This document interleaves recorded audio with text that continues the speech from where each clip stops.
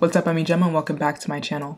In this video, I want to walk you through the testing solution that I set up for the Igbo API. The one thing that allows me to sleep at night is knowing that I have tons of tests that are continuously running against any change that I make or any other developer makes to the project. So I wanted to quickly walk through what the testing environment looks like for this project. So the methodology that I've been using for testing and creating tests is TDD, which is test-driven development.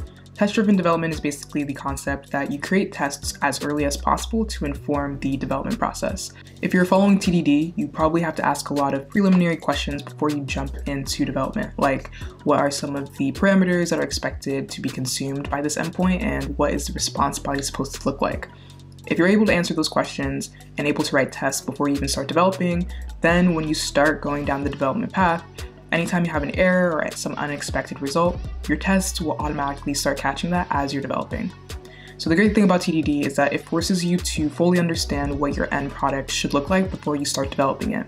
So if I'm going to be honest, I can't do that for every single feature that I'm expected to create because a lot of times, a lot of tickets or tasks are very up in the air. You have to kind of define the requirements as you're developing it.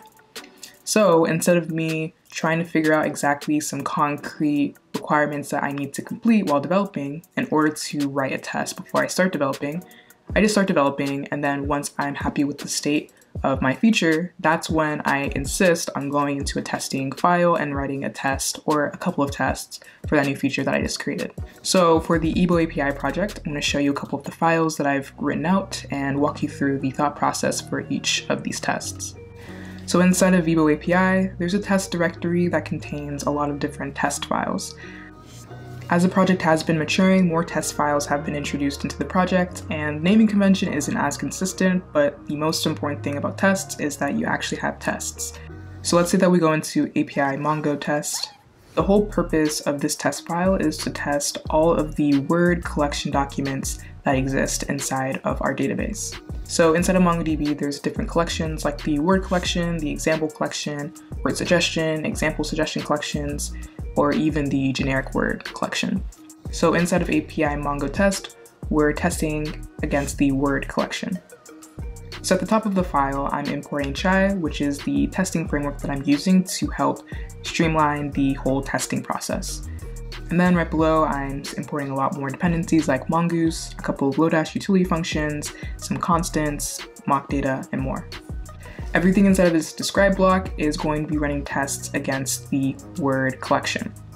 So before all my tests even run, I'm calling a function called populate API, which is responsible for populating my testing database with all of the Word documents and example documents necessary for these tests to run. In my last video, I talked about how I created a populate endpoint in order to populate databases, whether it's in a development environment or a testing environment. Within this describe block, I have 4 more describe blocks, which are supposed to be subsections for tests. Each describe block inside of the main describe block has a certain theme that needs to be followed for each of the subsequent tests. So for the first describe block, we have MongoDB collection, which is pretty old and probably needs to be refactored, but the whole point of this describe block is just to test to see if Mongoose as a package works. So basically what we're doing is we're creating a new Word document, and we're just saving it and making sure that we're passing in validated or correct information and that we're not throwing errors. This is more to test the Mongoose package, which might not be even required since Mongoose probably has its own internal tests, but I always think if the test runs, if it passes, it doesn't hurt to keep it. The second describe block is responsible for testing all of the post requests to our API. So inside of this post MongoDB words block, we have 3 tests that are basically testing to see if we are successfully able to create a new word in the database, to see if our database will successfully throw errors if we are passed in some malformed data, and if we are able to return newly created words by searching for those words using a keyword. The next describe block is testing all of our put endpoints. So we're testing to see if we're able to update existing words, and there's only one test for this since there's only one put endpoint. And then lastly, we have our largest describe block, which is testing all the logic present within the get MongoDB words route. So inside here, we have a ton of if tests, but they're checking a variety of different things, Since the API is very lenient in terms of how you can search for information, in terms of being able to search with Igbo or English, or with or without diacritic marks, or even being able to filter or sort your results, there's a lot of tests that need to be created to ensure that this functionality actually works.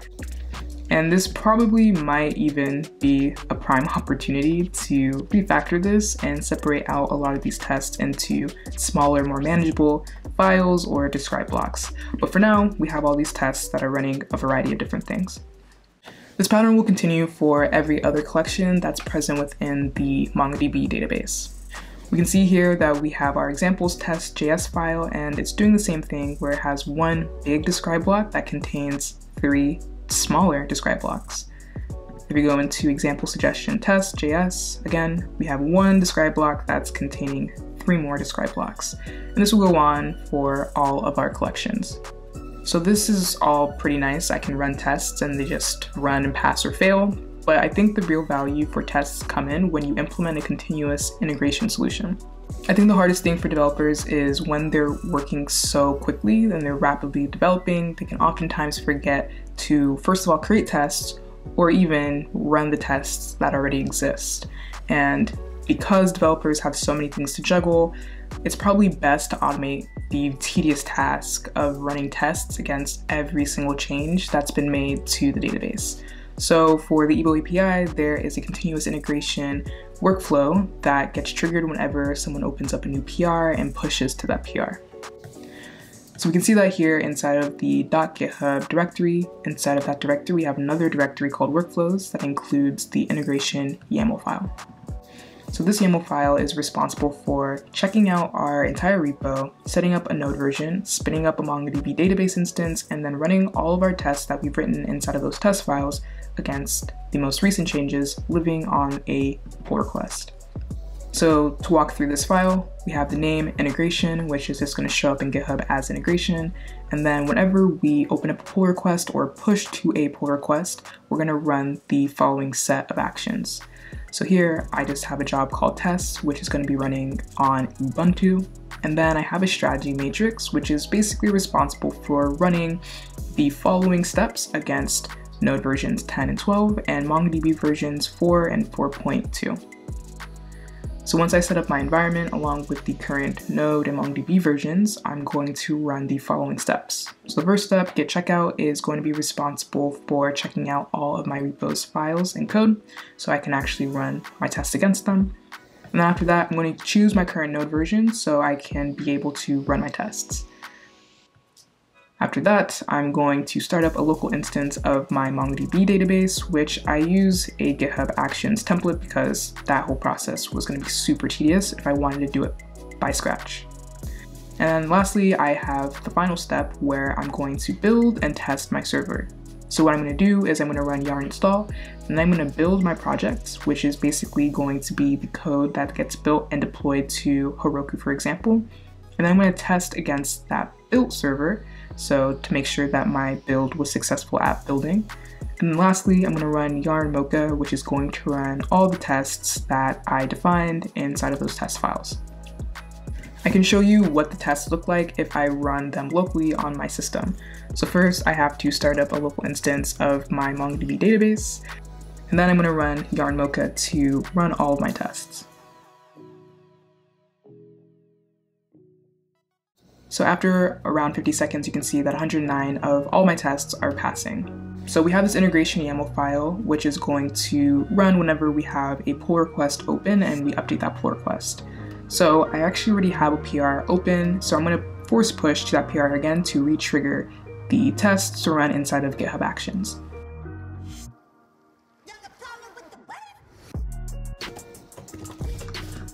So this is the PR that I have open. If I scroll down to the bottom of this PR, you can see that GitHub is already running our integration YAML file. If I click on the details link, I can actually watch these scripts run. So you can see here that I'm running node versions 10 and 12 with MongoDB versions 4 and 4.2.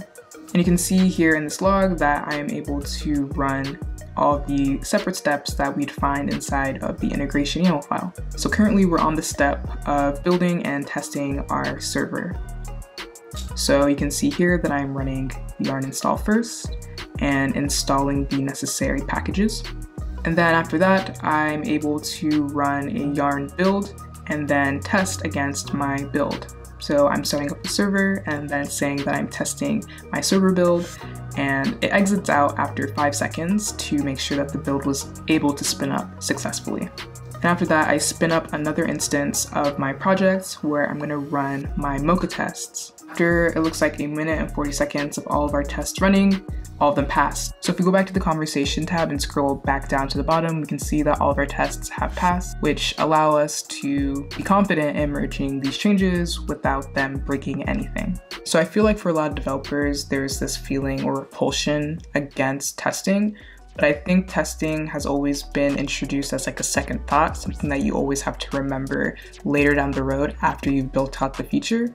But I think if you insist on writing tests as you're developing, not only will you have tests that are up to date and correctly written to test the feature that you're developing, but you have a slowly growing number of tests as your product becomes even more technically challenging or complicated. So instead of you spending months on building out a platform with no tests and then going back and trying to install hundreds of tests, you could just write tests as you develop. So when you are done with your platform or your product or whatever you're building, you already have tests that will make sure that your product is reliable, secure, and just solid. But yeah, I wanted to walk through the testing solution for this project because I feel like testing is something that's always preached to the masses that we should definitely do, but when it comes to joining a new project or starting a new project, it always ends up being an afterthought. So I wanted to walk through the testing solution that I really enjoy using. It allows me to sleep at night, and it just ensures that this API is at the highest quality, to my knowledge, at the very least. But that's it for this video. Thank you so much for watching up until this point.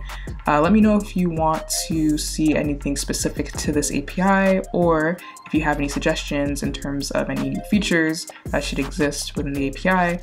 There is a GitHub link to this entire project, so you can look at the code, you can suggest any new features, you can open bug tickets, just interact with the code base in general. I'm also on Twitter, where you can also send me a DM and we can talk about the API, anything JavaScript, or anything in between. And with that, I will see you on the next one.